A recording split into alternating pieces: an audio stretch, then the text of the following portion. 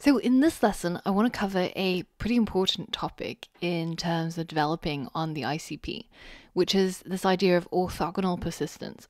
The idea of persistence is being able to hold on to state over many different cycles and updates. So for example, if we had our canister and we created a variable, let's call it A, and set it equal to 42, which is the meaning of life and everything. Now, if then I decide to increment A by 5, so at this point, the state that's held inside the container, A is equal to 47.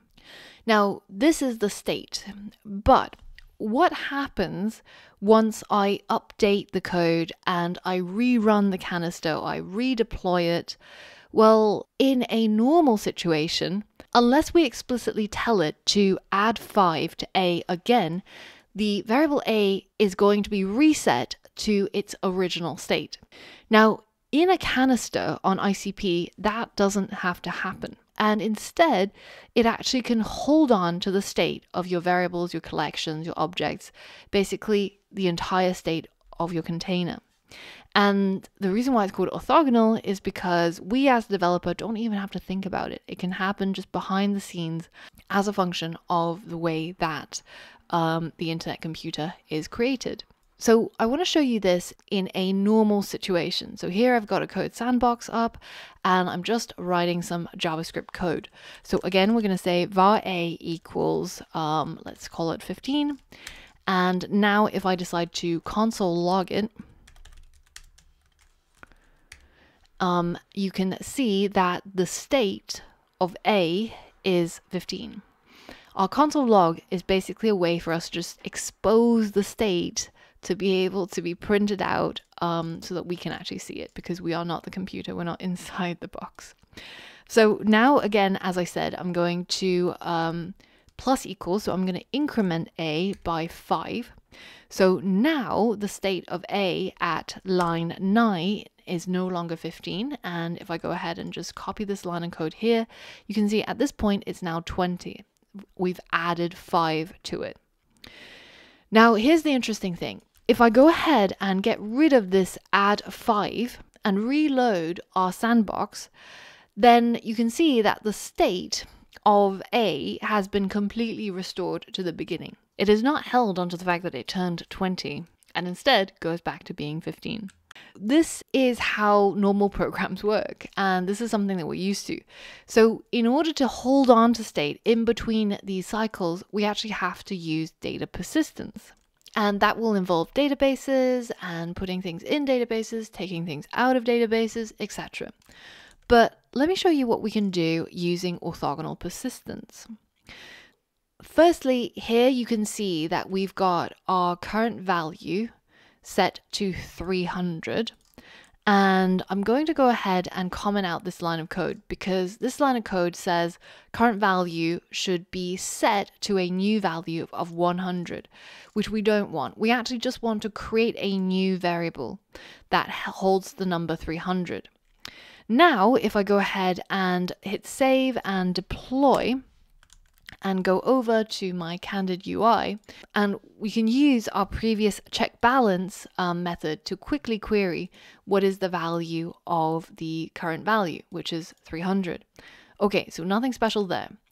Now, if we go back and I go ahead and top up the value, so let's go ahead and add 100 to that, hit call. And then once that's done, we hit query. You can see it's now increased by 100 to 400.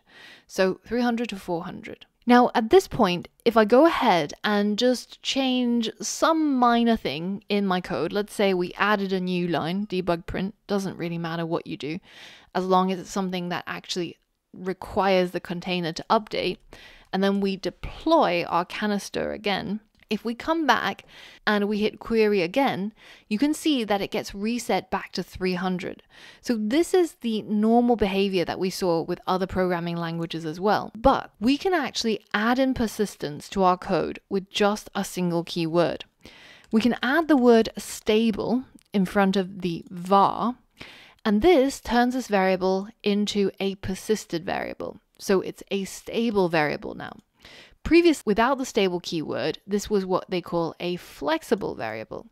So because in normal programming, it's not very usual for state to be persisted across update cycles, etc., the default is still a normal variable that you would get on any other programming language. But adding in the stable keyword now upgrades our variable to a orthogonally persisted variable. So let's hit save.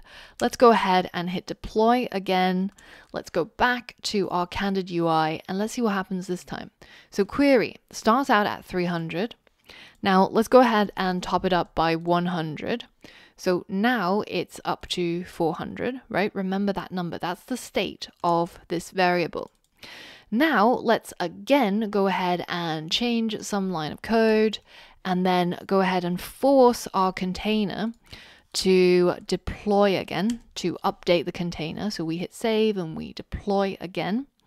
So this is basically the same as hitting refresh on our code sandbox or simply getting the process to stop and restart. So now that we've deployed our canister, if I go ahead and hit query, see what happens.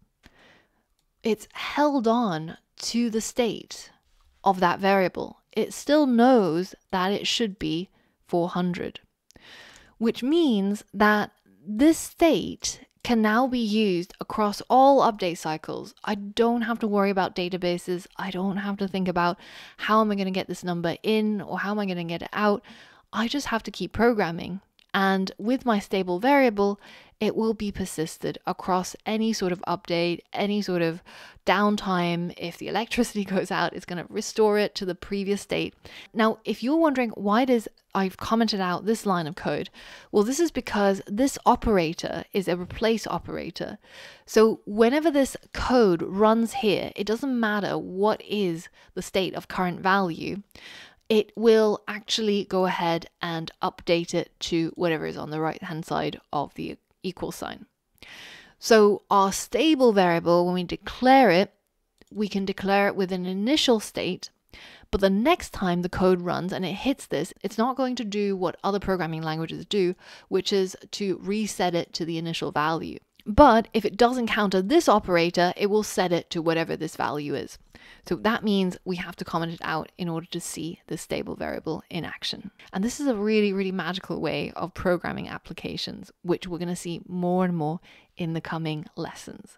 But this was just a little taster, and I really want you to try it out for yourself, mess around with it, and see if you can get it to work for yourself and really wrap your head around it by tweaking it, changing it, and seeing it for yourself with your own eyes.